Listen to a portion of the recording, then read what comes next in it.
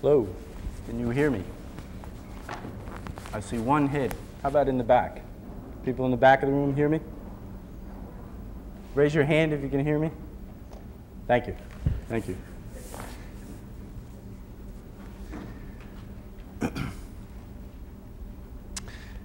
Good morning. I'm Tom Devlin, and on behalf of the Short Course Committee of the American Statistical Association, it is my pleasure to welcome you to Las Vegas and to our annual short course program. This year, the Continuing Education Office is pleased to present 2 short courses on computer-intensive methods. Today, Brad Efron and Rob Tibshirani will introduce us to the Bootstrap. And tomorrow, Jerome Friedman, Richard Olshan, and Charles Stone will discuss classification and regression trees. Most statistical methods in common use today rely on the assumption of normality and focus on statistical measures whose theoretical properties are mathematically tractable. Powerful high-speed digital computers have stimulated the development of new statistical methods and theories which release researchers from these limitations. These methods are computational spendthrifts and so have been referred to as computer-intensive. One class of such methods is the Bootstrap. The Bootstrap was invented less than 10 years ago by Bradley Efron. The purpose of this course is to provide you with a working knowledge of the Bootstrap. To aid in this goal, we are fortunate to have as our instructors Bradley Efron and Robert Tibshirani. Let me introduce you to them. Bradley Efron is Professor of Statistics and Biostatistics at Stanford University, where he is currently chair of the program in Mathematical Sciences. He is a former editor of the Theory and Methods section of JASA, and he is a fellow of the American Statistical Association, of the Institute of Mathematical Statistics, and a recipient of the prestigious MacArthur Award. The Wall Street Journal recently had a front-page article on these awards. It was quite an interesting article, indicating that only 166 people have received such an award, and it contained interviews with a few recipients.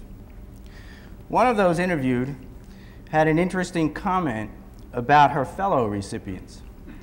She said, "These are not people who go to Las Vegas."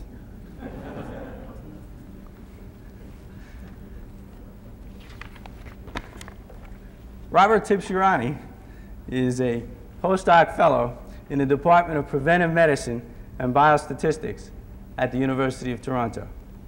He's a recent PhD graduate of Stanford University, where his mentor was Bradley Efron. His research interests include the Bootstrap and non-parametric regression techniques, in particular generalized additive models. It is now my pleasure to turn the floor over to Professor Efron.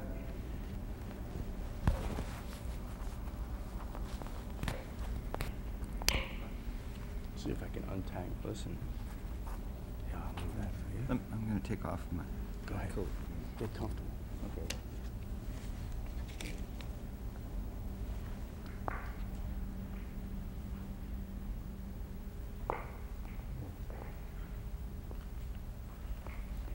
Okay, let's see.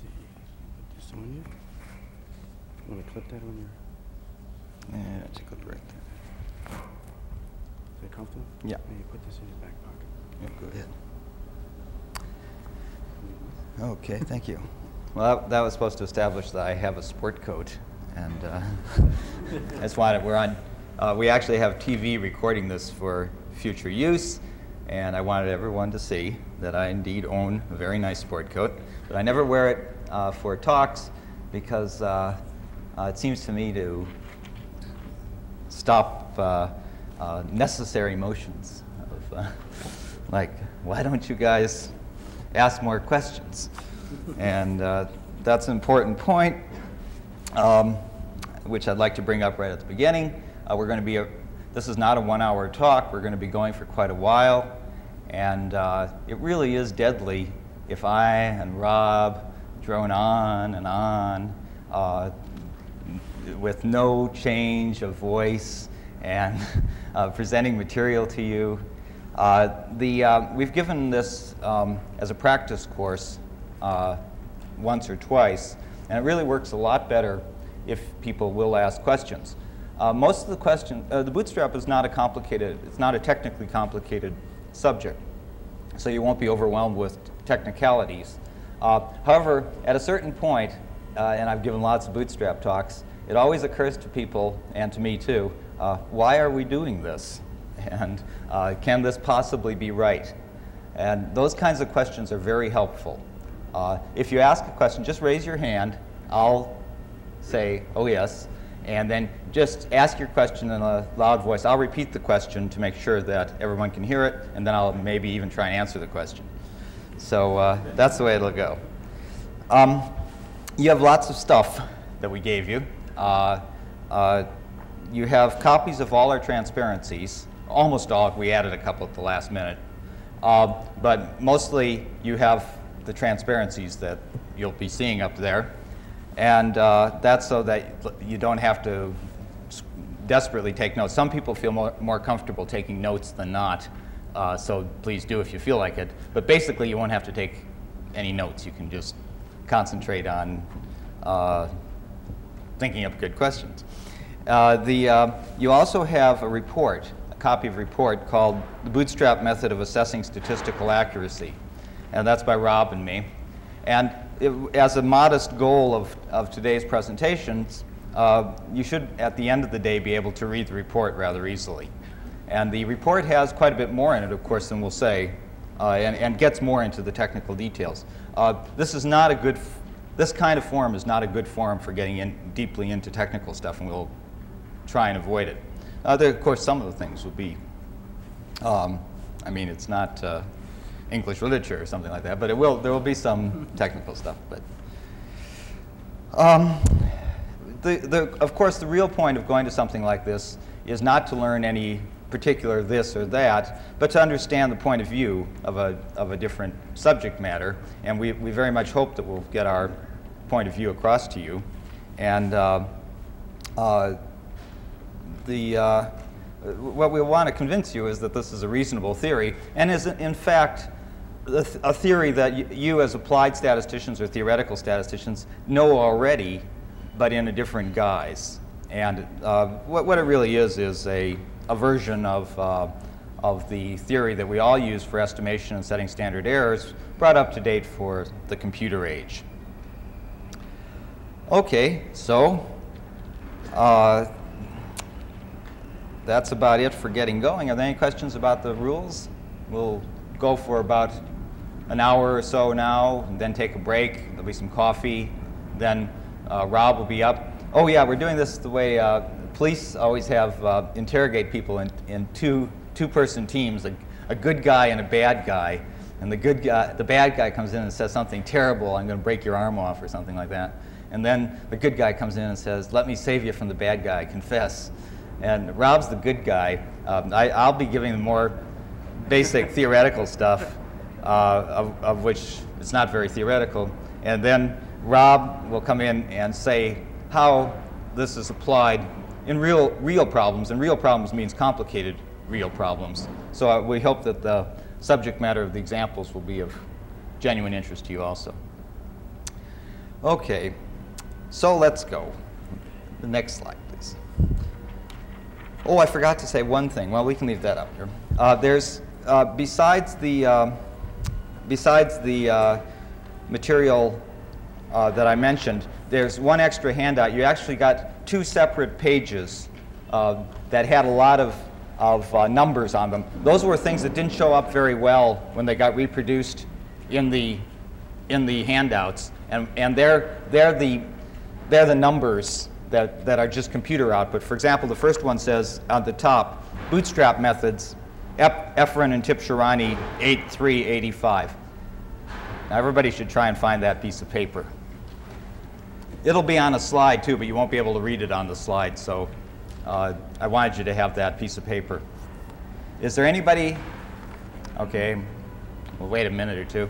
So it says Bootstrap methods, Efron and Tibshirani 8385, and it says at the top, n equals 15 observed lifetimes. That's going to be it. Let me put that one over here for a second, and then we'll get back to it. We'll be on the main one soon. Saying it's not really readable. Okay, is there anybody who has not found that piece of paper? Did you? I have a suggestion. Let's close the door behind the screen. Perhaps we can get the people from behind the screen to quit. That's a good suggestion. Thank you. I had the terrible fear that the door was already closed. I'll try to do something about that. Okay, fine.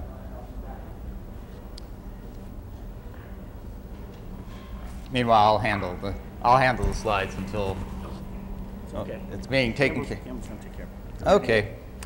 So here we are in Las Vegas. Last night, as we were wandering around, Rob said to me, here we are in an entire city built on the strong law of large numbers. I thought that was a very good comment. Okay. So let's start. Here we are in a typical situation. Incidentally, I work in a biostatistics group, and so most of this theory, and indeed the Bootstrap, was generated by the need for certain kinds of data analytic tools. So here we are in the typical situation in the stat lab. We have some data, and I've called the data Y, and that just stands for generic data. Y has, in particular, this morning we'll be talking about the situation where Y consists of independent repeated observations, a random sample. So I wrote down, for example, Y equals x1 through x15, a random sample of 15 lifetimes. And here on the sheet of paper that I said you wouldn't be able to see, here's the n equals 15 lifetimes. They're right at the top of the piece of paper. And I'll put that back over here in a minute.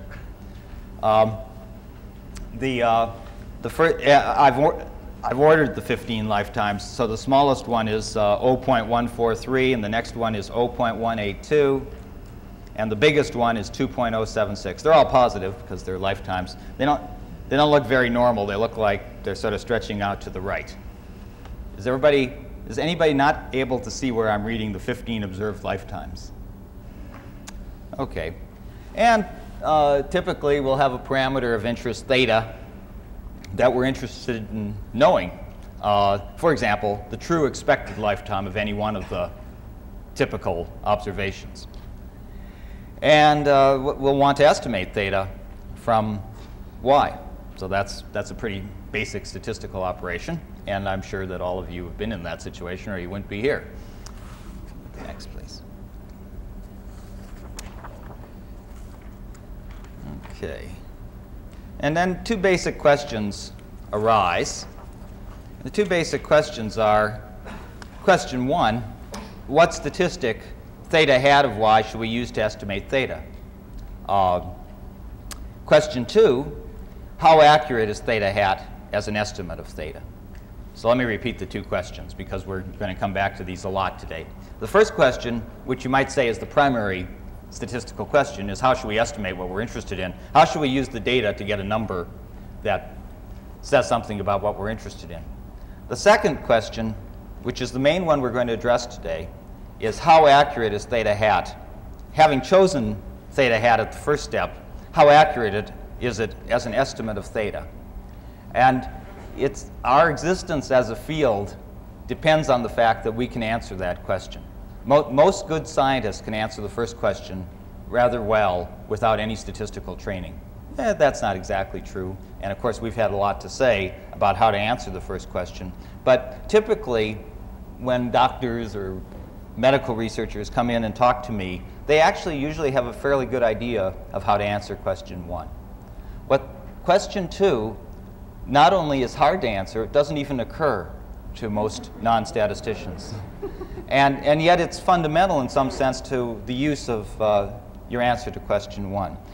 Very good scientists, people who are trained very well, people as good as Linus Pauling, if they do not have statistical training, are hopeless at answering question 2 in any reasonable way. And we're going to be talking about how to answer question 2. Next slide, please. Okay. This is to remind you that back in the 1920s, a very successful program was begun by R.A. Fisher to answer both questions.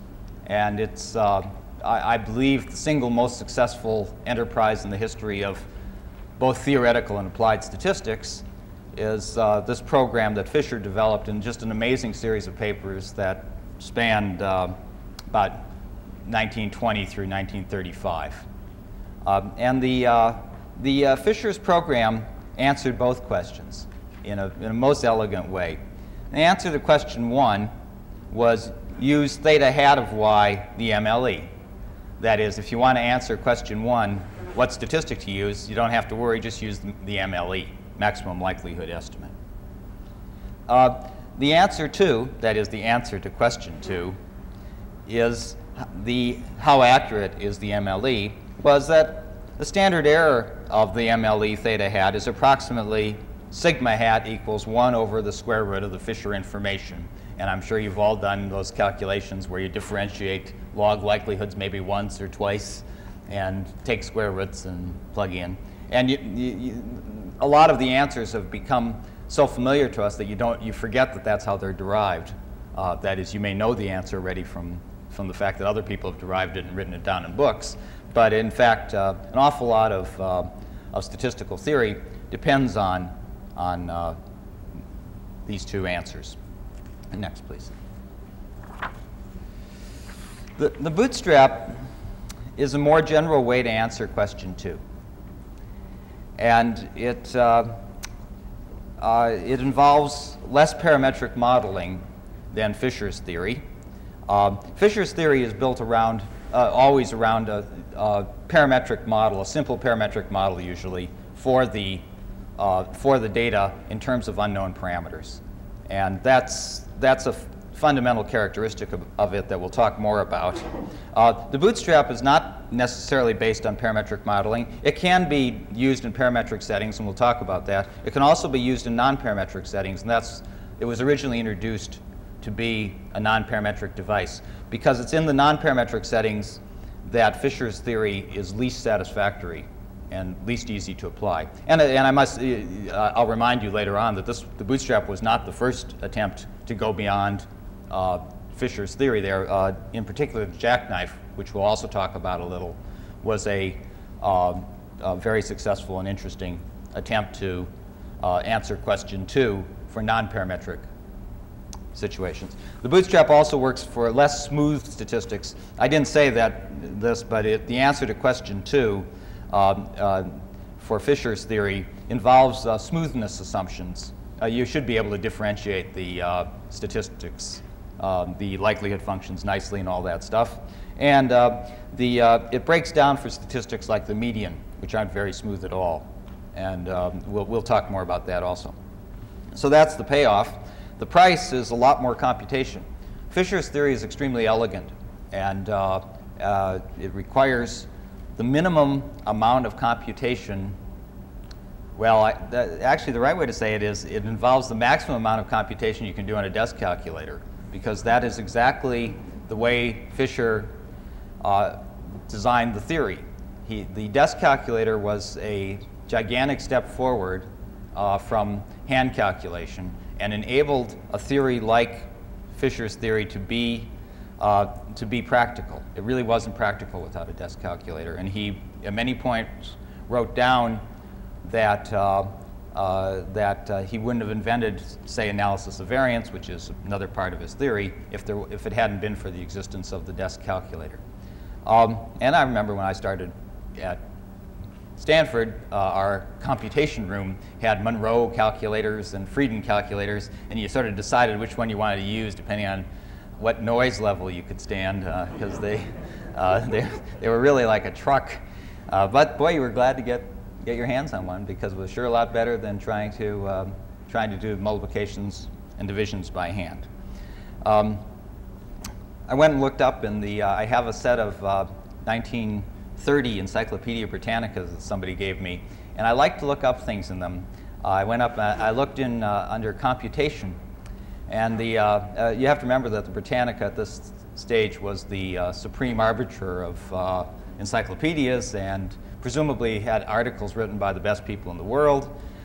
And the guy who wrote on computation was not sanguine about the possibility of a mechanical device that actually did division, though he thought that a German device that was based on steel balls rolling back and forth had some promise. I like reading these things because, first of all, if the 1930 encyclopedia is that wrong, I have a feeling the 1985 one is not much better. We just don't know it yet. And it is a reminder that computation has come a long way. The Bootstrap requires perhaps 100 or 1,000 times more computation than Fisher's theory did, and we'll talk about those numbers also. But this is quite a bargain because the electronic computers that we now have are perhaps 1,000,000 times faster and cheaper than those desk calculators. And cheaper means it doesn't cost a lot to run. If they were 1,000,000 times faster but it cost 1,000,000 times more, that wouldn't help any either.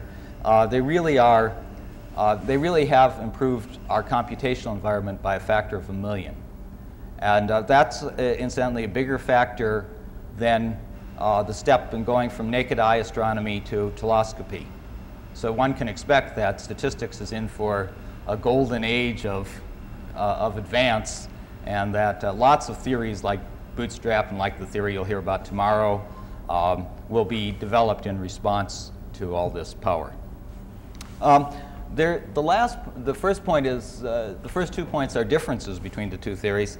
The third point, though, that both theories are completely automatic.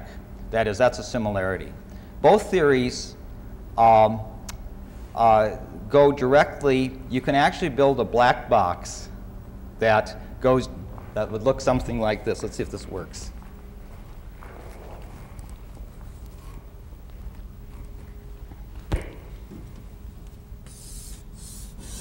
Here's the black box, and here's data.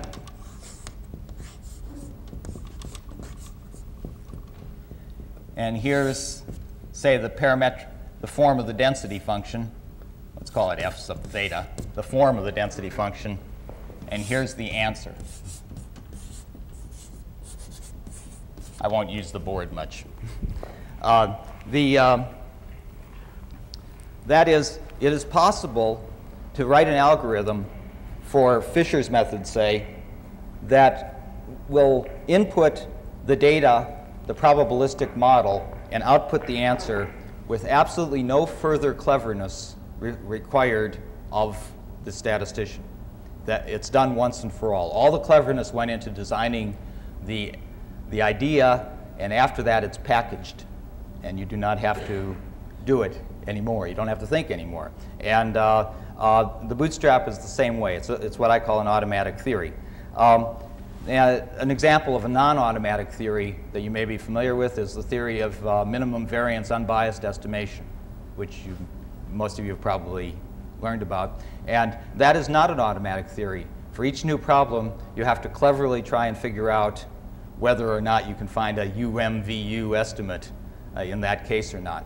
If that wasn't, if the minimum variance unbiased theory was automatic, I guarantee you it would have replaced maximum likelihood estimation as the dominant practical estimation technique. It is not automatic.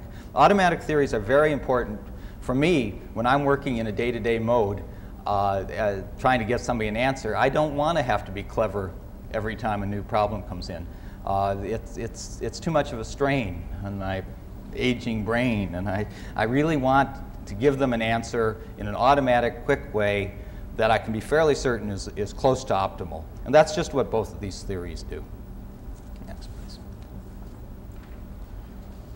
Talk about the simplest possible case first. And this really doesn't work very well. Simplest possible case is the sample mean, and it's one that we'll use to motivate the general theory. We might have decided to answer the question about, remember the 15 observed lifetimes, and question 1 was, we were supposed to have a parameter of interest theta, and we wanted to estimate it, and question 1 was how should we estimate it, and let's just say that we've answered question 1 with the traditional answer. We'll estimate the expected lifetime with the sample expectation, that is the sample mean, and x bar, that is just the sum of the n observations. I cannot stop using n. N is 15 here. Anyway, there it is. Summation xi from 1 to n divided by n. And if you look on that separate sheet of paper, it says someplace that the mean is 0.804. It's even in a little box. Does anybody not see where it says mean equals 0.804? Please tell me if you do not see. My feelings will not be hurt. I'll point it out to people.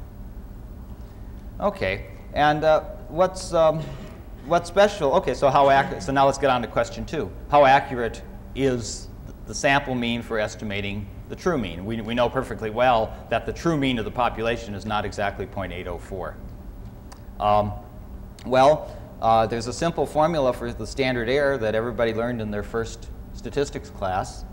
And the simple formula expresses the standard error of x bar. I've written that there is sigma of f n x bar, with x bar in quotes. And let me say why I've written it that way. Sigma stands for standard error, and will all today. F is the unknown sampling distribution from which we are drawing the x's, and I'll say a little more about that in a second. N is the sample size. We know that. 15. X bar in quotes is the way of forming the statistic. I put it in quotes because it's not the number that we got, 0.804. It's the way we took a set of numbers and condensed them into one number. And that we know also. So we don't need to put n and x bar in our notation because we know n and x and quotes x bar. We know that we're using sample size n, and we know that we're using the sample mean. So I just called it sigma of f there.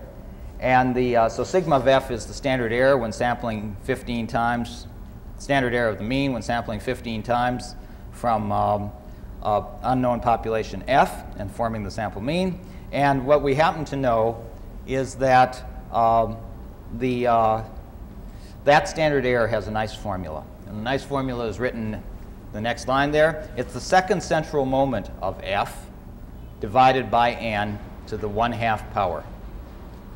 And this is it really is a simple formula, and everybody learned it a long time ago. But the fact that it's a simple formula should not conceal from you that it's a very wonderful formula. It's actually an integration over n-dimensional space done very cleverly. And when people realized this was an important step forward in early statistics. The second central moment, incidentally, if I was, let me write it.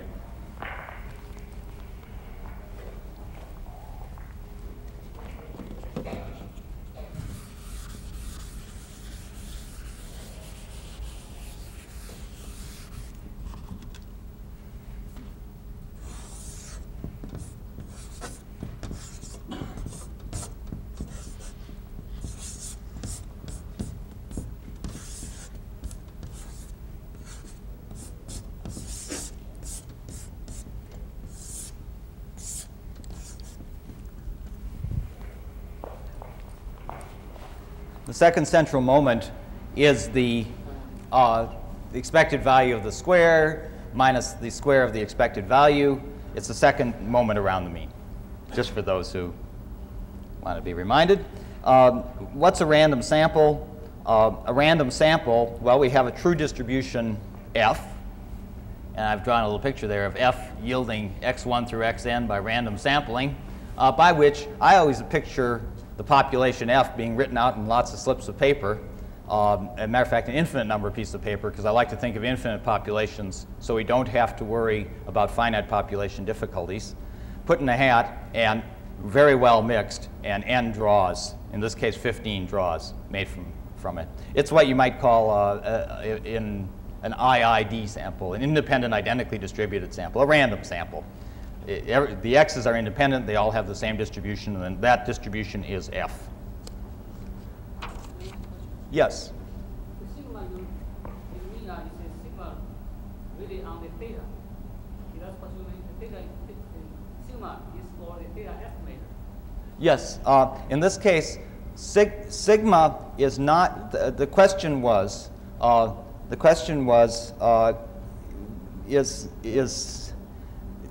Doesn't sigma apply to theta, or theta hat? Is it, yes. Yes. Thank you for asking. Thank you.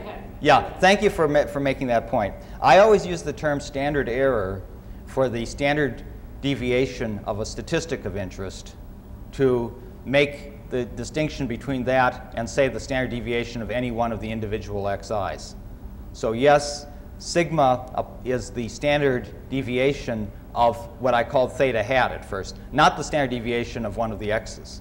Does that answer the point? Yes. Thank you for asking that, because that's a typical point that the difficulty with giving talks on things you know, or given too many talks on, is that you always forget the important points, and that's one of them. It's the standard error of the estimator, or of the estimate of interest, not of one of the individual components. And that's what we're trying to estimate. Because that's the thing that gives us an answer, or at least a partial answer, to question 2.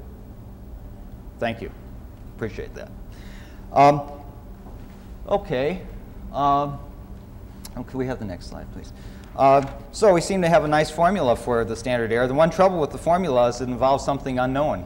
It involves the second central moment of f, so we don't seem to be any further ahead than we were before because we don't know that. However, it's quite easy to estimate the second central moment of f, and that's what's usually done. And in your elementary statistics class long, long ago, longer ago for some than for others, you probably used the unbiased estimate of the second central moment, U2 bar, which is the summation of xi minus x bar squared divided by n minus 1. And I bet they made a lot of fuss about dividing by n minus 1 instead of dividing by n, because that's the thing that makes the estimate unbiased.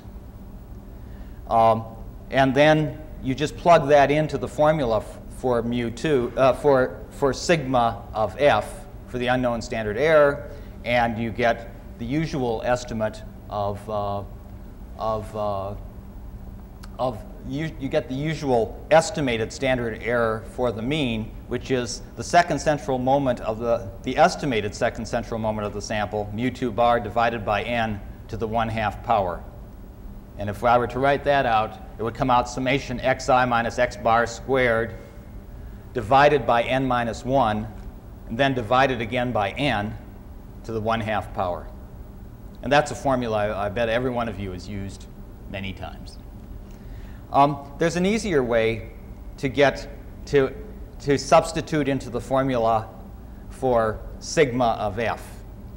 And let me describe the easier way or the one that would have occurred, I think, to most of us first if we were faced with this problem, say, a couple hundred years ago, is why not, instead of s, we don't know f, but we happen to know f hat. What's f hat? F hat is the empirical distribution of the data, the distribution that puts mass 1 over n on each of the n points. And that's, if you just draw the points on the line and make equal sized dots at each of the points, in a sense, you're thinking of f hat.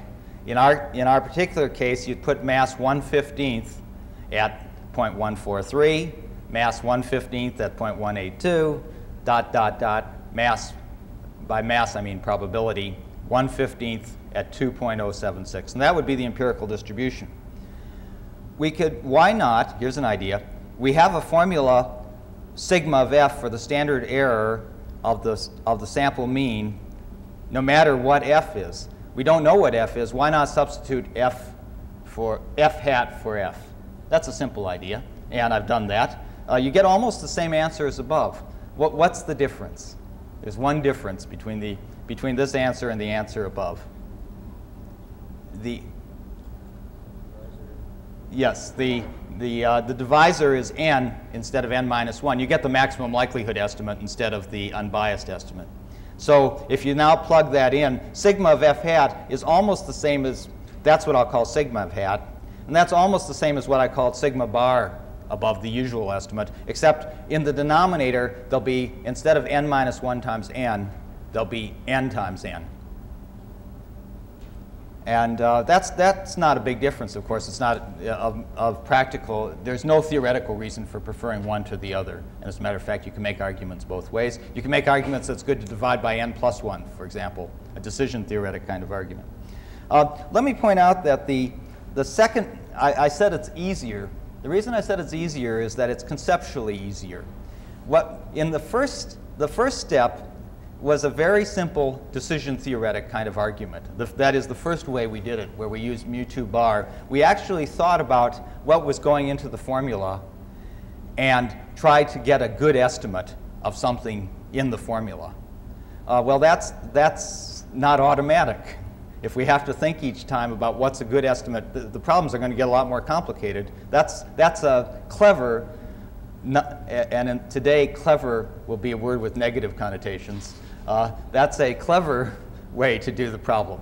Just substituting f hat for f has nothing special to do with this problem, and in that sense it's conceptually easier. So, on to the next slide.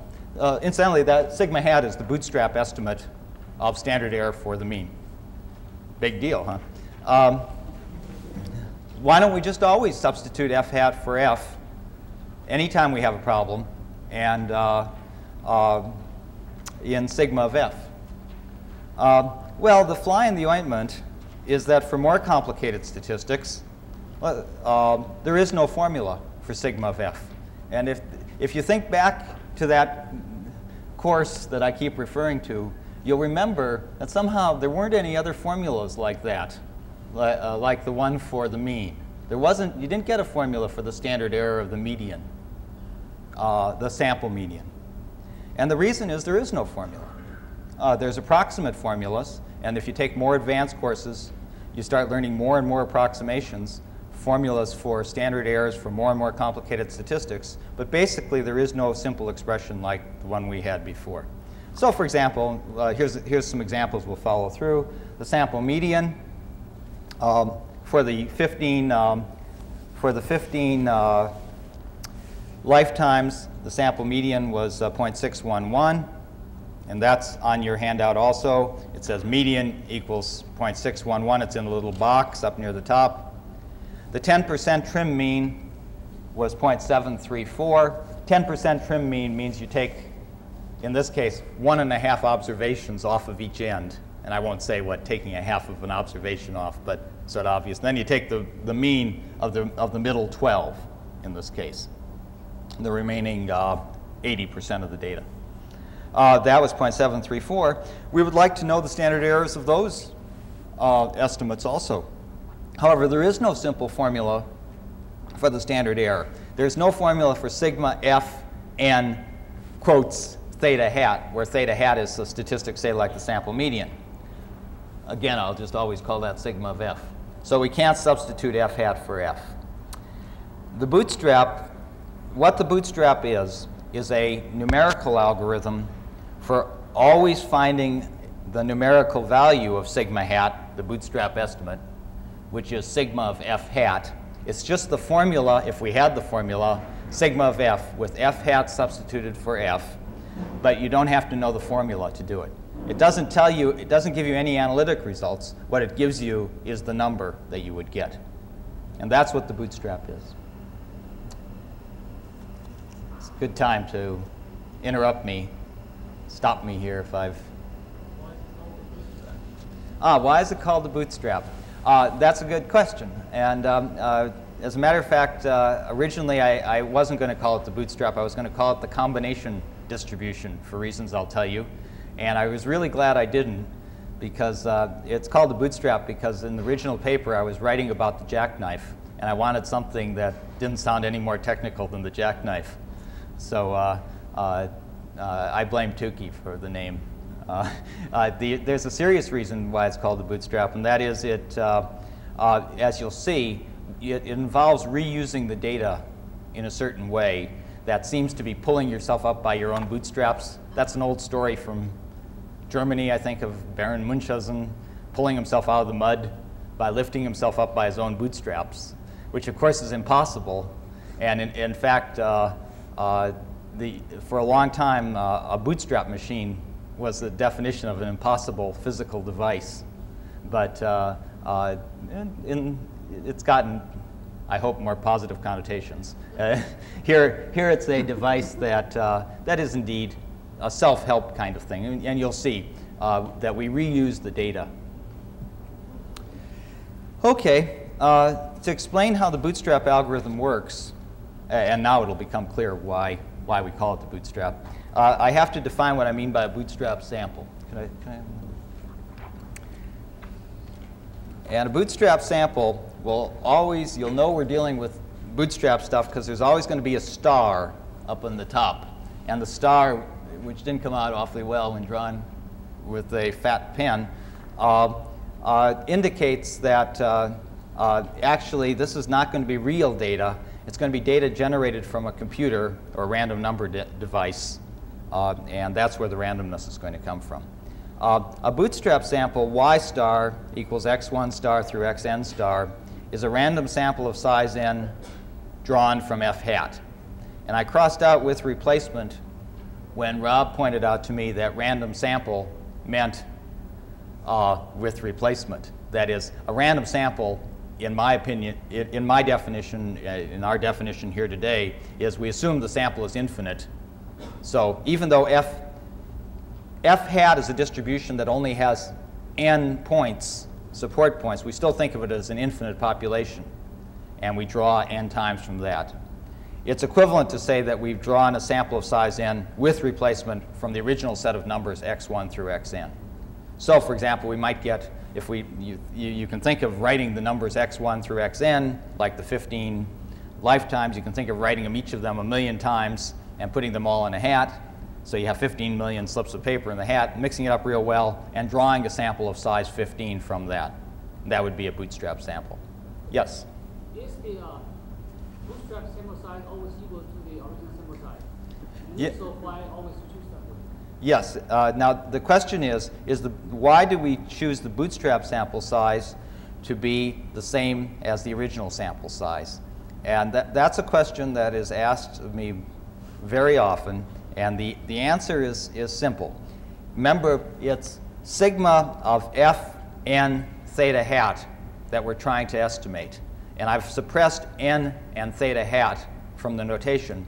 But we use the same statistical form, theta hat. We also use the same n. If we try and use a different size, biases will be introduced that have to be corrected later. That is, we will not estimate sigma of f hat. Sometimes it's conceivable that that might be a useful technique and then to recorrect later on. But in fact, I've never found any advantage to using any sample size except n. So the answer to the question is why is n in the Bootstrap the same as n as before, is that we're trying to mimic the real situation as closely as possible in order to get sigma of f hat. We want to get sigma of f hat is really sigma of f hat n theta hat. Thank you. Another good question. OK. Next slide, please. So that's what a Bootstrap sample is. And here's how the Bootstrap algorithm works. It's a three-step algorithm. And I'm never any good. I can't use the new algorithmic notation. There's neat ways to write these things, and Rob's real good at them. But I can't ever write them right. So I just write my algorithms out in line, and I don't have it written right. But anyway, I think it'll be clear. Independently draw capital B Bootstrap samples. Capital B is going to be a number like 100 or 1,000, and we'll talk about how big it has to be. Let's say it's 100 right now. OK? Yes? Question? I'm confused. And these are subsets of the original sample we're drawing? Yes, let me say that the question is, are these subsets of the original samples we're drawing? Each Bootstrap sample, let's look at y star 1. Y star 1 is a vector. It has n objects in it, x1 star, x2 star, xn star. These n objects were gotten by drawing with replacement from f hat, which is to say that we put the numbers, we took the set of original values x1 through xn and drew n times with replacement. I'm not saying without replacement, I'm saying with replacement. And so, for example, the first number might have shown up 3 times in the bootstrap sample. The second number might not have shown up at all. The third one might have shown up once, etc. Okay, having done that once, that gives us y star 1. Now we start the whole thing again. We get y star 2. Finally, we get y star capital B. So we'll have drawn b times n, little n times. So if b is 100 and n is 15, there'll have been a total of 1,500 draws to construct those 100 samples. And these here we are answering your question. That's why it's called the bootstrap. We're using the data again.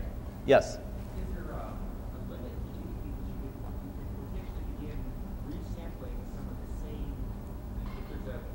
If n is a certain size, you sample it not the same one back again. The question is there a limit to how big B can be? As a matter of fact, there's a theoretical limit of how many different bootstrap samples there are. With n equals 15, there's actually 76 million, about 76.2 million different bootstrap samples possible. They're all the combinations of 15 things taken from a set of 15. But we don't want to do 76.2 million, even with a modern computer. That's going to take a little too long. So that's why we're doing random sampling. Yeah, but n were small, obviously. You can start getting the same. Some of the y star b's might be the same. That won't affect things. But in fact, I have never gotten the same bootstrap sample. I always work with samples of size 10 or something like that, or in my examples. And I've never, ever gotten a duplicate bootstrap sample that I know. Now, I might have because I haven't looked at the data, the output carefully enough sometimes. It doesn't affect the theory, though, that we might get the same one. These are good questions today. Okay, for each bootstrap sample, we can reevaluate the statistic of interest. For example, let's concentrate on the sample median.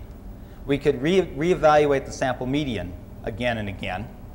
So for y star 1, we could get the sample median. For y star 2, we could get the sample median. And we'll call those the bootstrap medians, or the bootstrap replications of the statistic in general. So now we have, say, 100 bootstrapped replications of our original statistic. And then we simply calculate the empirical standard deviation of those numbers, of those 100 numbers, or capital B numbers. That is, we take the average of the theta hat stars, and there it is. I've called it theta hat star dot, just to indicate that we took the average of the B numbers. And then we form the root mean square sum of errors. And I've divided by b minus 1 instead of b, just to be consonant with the usual literature. It wouldn't make any difference. That's a number I call sigma hat sub b. It's not quite the same as the number I called sigma hat, which is sigma of f hat. What would make it the same as sigma of f hat? If I let b be infinity. If I let capital B be infinity, or actually, if I was clever, if I let it be 76.2 million and took them all carefully, not by random sampling, then I could actually get sigma hat infinity. Of course, that which would be sigma of f hat. We won't do that because that takes too long. Instead, we're going to be stuck with something like sigma hat sub 100, which means a bootstrap estimate based on 100 bootstrap replications. And it'll turn out that's fine. We'll do some calculations to show that. Can we have the next page, please? I've simplified. The algorithm looked messy on the previous page. In fact, it's really quite simple. And I've written it down a little more simply here. F hat gives y star b by random sampling. Y star b gives theta hat star b by reevaluating the statistic. And then the reevaluated values give sigma hat of b by the usual formation of a standard sample standard error. And that's all there is to it. Let's look back at the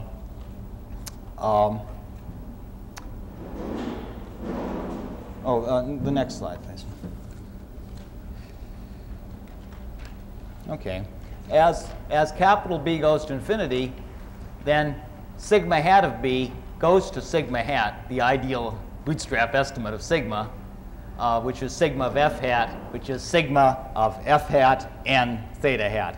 And there's dangers in boiling down the notation as much as I did to say sigma hat. There's a danger of losing track of what you estimated and what you knew.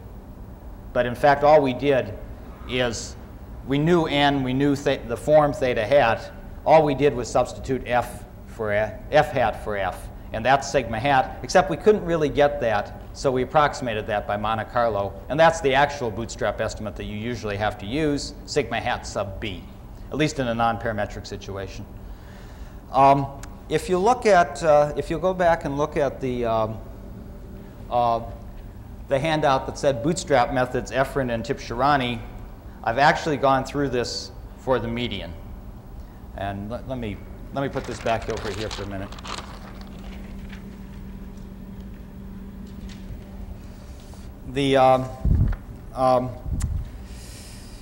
Near the bottom of that page, I've shown you the first 10 bootstrap samples for, well, they're the first 10 bootstrap samples. I forgot to say this. It doesn't matter what statistic you're going to evaluate. The bootstrap samples are always the same. It's what statistic you evaluate over them that's different. That's handy, because that means you can write a computer algorithm that's very general for getting the answers. Let's look at the second bootstrap sample. Do you see down at the bottom, I've outlined where it says the second bootstrap sample. Does anybody not see where it says the second bootstrap sample? Because it's fun. I've ordered them. I've reordered the numbers. Of course, they didn't come out in proper order when I did random sampling, but I reordered them so they're easier to look at. And as a matter of fact, the smallest of the original lifetimes appears once in the sample. 0.143 appeared once in the second bootstrap sample. 0.182 did not appear. Well, that happens. Matter of fact, it happens about 32% of the time that a number will not appear. You can figure out what the probability is later if you're in the mood to do that. Neither did 0.2456 or 0.260 or 0.270 did appear. That's the fifth one. 0.437 appeared. 0.509 did not appear. 611 did appear. Oh, excuse me, yeah. 0.611 did appear. 0.712 appeared 4 times. Not an unlikely event at all. You can figure that out, etc. And there, of course, we got sample size 15. That's a bootstrap sample. And I've explicitly written out the first 10 of them here just because it's sort of fun to look at them and see what they look like. And also, in the case of the sample median, it's very easy to evaluate the statistic once you have the ordered data, because the statistic is always just the 8th largest. That's unusual for the median is an unusual statistic in that it's very easy to evaluate from the sample. So in this case, theta hat star was 0.712. It wasn't 0.611, which is the median for the original data. That's why I didn't look at the first bootstrap sample. It happened to come out to be the same as the original data point, so that wouldn't have been much fun. The median is unusual in that the bootstrap median also always has to be one of the original data values. It could be the smallest data value, right? We could have gotten 0.143. What would it take for, in order to get 0.143? What would have had to happen? Yes, we would have had to get 8 or more observations on 0.143 for that to be the bootstrap median. That doesn't happen very often, as you can figure out. Never happened in the, I actually did 100 of them, and it never happened. Okay, we did this 100 times, and up at the top, again, it says the bootstrap sigma hat 100 equaled 0.229.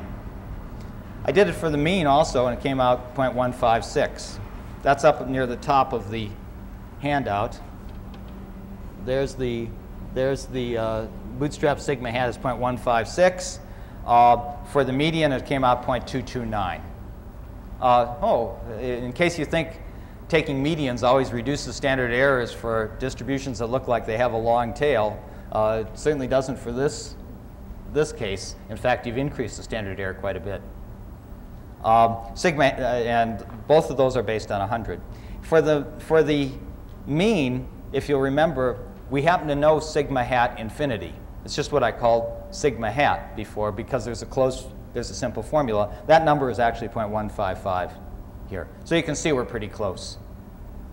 For the median, we do not have the simple formula, so we do not know what sigma hat infinity is. However, in the middle, I've traced what happened to the bootstrap median as we went along, as B got bigger. What happened to the sigma hat for the median as B got bigger. For B equals 25, it was 0.23. For B equals 50, it was a 0.22. For B equals 100, it was 0.23. That is actually 0.229. I gave you more digits above. When we got up to 1,000, it was 0.25. And as a matter of fact, it's pretty well settled down by then. So you can see that 100 is not a bad number to use here. Question? Do you have the F from which these 15 samples are drawn from and sigma F? Yes. Yes, I do, and it's coming up. The question was, do I actually know what F was in this case? Is it real data or is it simulated data? It's simulated data. And the reason was that I wanted to be able to tell you what the correct answer was here, but I didn't want to tell you too early, because if I tell you too early, as soon as I say what the distribution is that it was drawn from, everybody will say, well, why didn't you use the right answer for that one? And the answer, and even if you don't say it, you'll think it, because it's impossible. We're trained to think that way. Well, if you know that, say, the distribution is a one-sided Pareto, why didn't you use the optimum answer there? Well, we don't, in real problems, you don't know what distribution, most times you do not know. Question?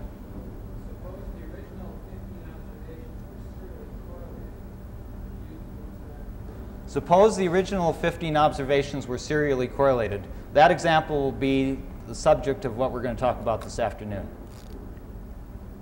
Yes, question? You mentioned here that as we approach infinity, we reach the ideal. And I was wondering, has that been proven? And if so, is it independent of n? And why? The question is, I said that as B goes to infinity, you actually get to sigma hat, which is sigma of f hat. That's a function of the strong law of large numbers, and we could prove that easily. How quickly it happens is a matter of error analysis, and later on today I'll show you the error analysis to show you how quickly you get there. In fact, it always turns out, because of the simple nature of the bootstrap, you can say that in most cases you'll get there rather quickly. And the other question is, does it depend on n? It depends more on the form of the statistics. Statistics that tend to produce straggly outliers, which are very sensitive statistics, very non-robust statistics, it tends to take larger values of B, though in fact then you don't have to use the usual formula for calculating sigma hat. You can instead try and use a formula that's more robust to calculate sigma hat B and get around that problem. In fact, a fairly safe general statement is B equals 100 is almost always enough for most standard error calculations. Regardless of n, regardless of the form of the statistic, if you're just a little cautious about how you estimate sigma hat. If you don't blindly plug into the formula summation theta hat star b minus theta hat star dot squared, etc., it really is a good idea to plot the histogram of the theta hat star values, the bootstrap histogram, and actually look at it. And to see, because if there's one of them that's far away, you don't want to really include that in the formula for the variance near the middle. Way in the back, red, sure.